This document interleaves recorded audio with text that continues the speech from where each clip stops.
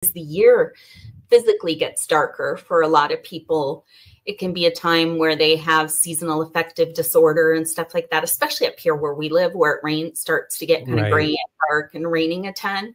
Yep. Hey, Michelle. Hi, Michelle.